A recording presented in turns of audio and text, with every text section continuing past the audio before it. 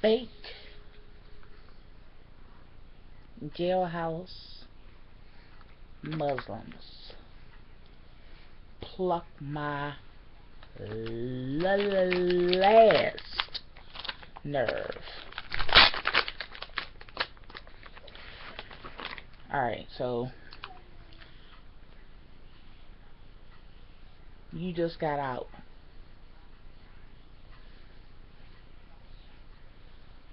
And your uncle is helping you, uh, get deeper into the religion. He doesn't teach you how you're supposed to properly clean your body before prayer. Otherwise, your prayer becomes void. Yes?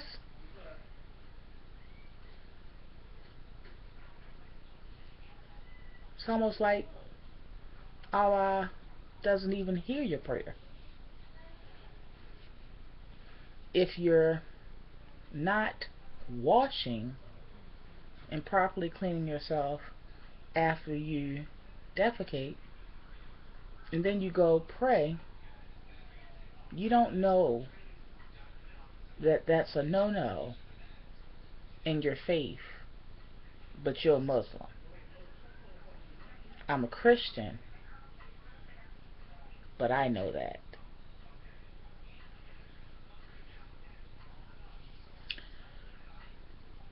I be around you all day,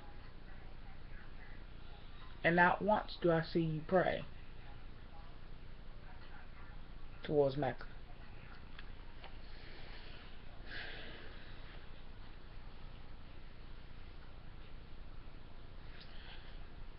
First thing you want to say is Assalamu alaikum. What is it the end thing to do? I know that a lot of people, when they're in jail, they, Muslim up, so to speak, for protective reasons. Okay, I get that. But when they come out, they no longer need that same protection, and they carry the faith into their civilian life, their supposed to be normal life, their beyond the gate life, and beyond prison walls life, and they do it. It's like almost like a fad, like the end thing to do, the end thing to say. Like, I'm not understanding. The first thing you want to tell a woman is that, yeah, I'm a Muslim, but then you fornicating with her. Then you're dating women who are not Muslim. You're dating women that expose their body. You're dating women that, don't shave all of the hair on their body, because that's part of what men's supposed to do as well. But yet I'm having to tell you these things. And then the worst thing you want to do is some of these Muslim, jailhouse Muslims, is, oh, God forbid a woman know more than them, and the woman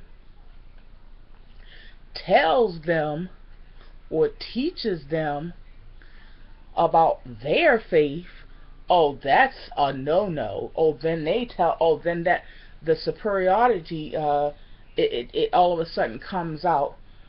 But how come you only know, the submissive scriptures of the Quran, but you don't know how to pray with power, how to actually get Allah to recognize your prayers? Now, I know people will say, well, Christians don't always live right and do right, and they fornicate and everything like that. I understand that. They do. Every faith does. I just can't tolerate, it works my last nerve, jailhouse Muslims. I'm just sorry. It really does. Now, they could be saying the same thing about Christians. They could be saying the same thing about me, and that's their prerogative. But I'm not a jailhouse Christian. I didn't come to Christianity to save my butthole. I didn't, have to come to Christianity because I needed some little Debbies and nobody's putting no money on my commissary.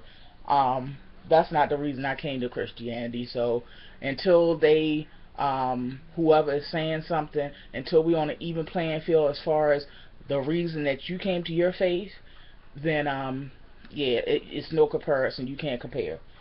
Okay, so I just can't take it. I just can't take them. I really can't. And then these women, when they come home, these women are actually listening to what these men are saying and what they're teaching, because they're only teaching what benefits them. And I'm talking about the man. The man is only teaching what benefits them.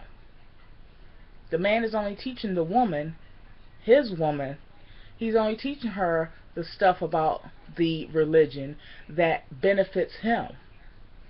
You know? And it's just, and women fall for it. They fall for it. They're going around talking about Assalamu alaikum. They going around walking behind him. He not even providing for the home. But you going to walk behind him, or you going to listen to that part. You're going to listen to the submission part, but you're not going to listen to the part where you're supposed to be the provider. You up there worrying about your lights getting cut off, and he's still telling you to walk behind him.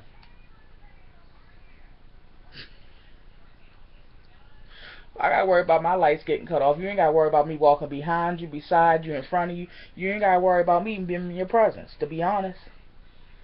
We could be cool, but you won't be called my man. That's it. And that's all. I just can't stand a jailhouse Muslim. They work my last nerve. Oh, Jesus. I don't see Christians coming out of jail and walking around and boasting about how they're Christians. You notice that? And I know it's a lot of people that find Jesus in jail, but they don't come out and have to tell everybody. I even saw a neighbor that just got out not too long ago. Him and his friend was outside with their prayer carpet praying. Doing this for attention, clearly. Why do I say that? First of all, your prayer carpet is supposed to be one of the most valuable and sacred things that you have. And here you are taking that sacred item that is partially assisting you with your prayer connection with your Creator. And here you are taking this sacred item, and not only are you praying outside amongst everyone, including women and all, which is also a no-no. You're not supposed to pray in the presence of women. Women don't even, if you go into a mosque, if you notice, women do not pray with the men. They are to be separate. Oh, jeez. I'm tired of, that's the doorbell. I'm tired of knowing more than these jailhouse Muslims. And I'm not even a Muslim. You got all the time in the world in there. I don't understand why you don't know the Quran backwards and forward. You ain't in there but doing nothing but playing some spades and eating noodles. Writing 2 and 3 women probably. And if you're lucky, getting a visit or 2. That's it. What else you doing the other 23 hours a day? I understand. If you want, at least if you want that to be your, your gimmick, at least study your craft. Just like a drug dealer, he studies how to properly sell drugs, how to successfully sell drugs, how to sell drugs and hopefully not get caught, how to elevate himself in the game. So if that's your niche, if that's your gimmick, and you're not taking it seriously, then learn to master your gimmick. Read, my brother. It's fundamental. I can't stand a jailhouse Muslim. Praying all on the ground outside. We all see you. We all see you looking like a fool. Allah done turned his back. He looking at you like, huh? He ain't listening to your prayers. You still got dingleberries as you bend down and kneel down to pray. He ain't trying to listen to you with dingleberries.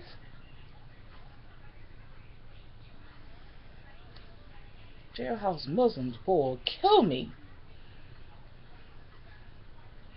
They be the first ones trying to go to the strip club and stuff. Where in the Quran you find that? I need to know. I'm gonna have to read up, because clearly I missed a lot of pages. I really did. And I don't proclaim to be perfect, and I don't proclaim to know it all. But clearly I know more than the jailhouse Muslims.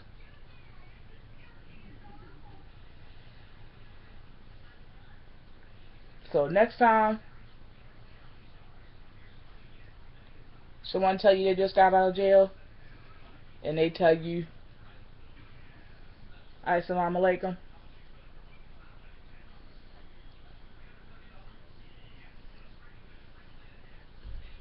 you look at them and say, for real, bro? For real? Good night, you guys. Good night.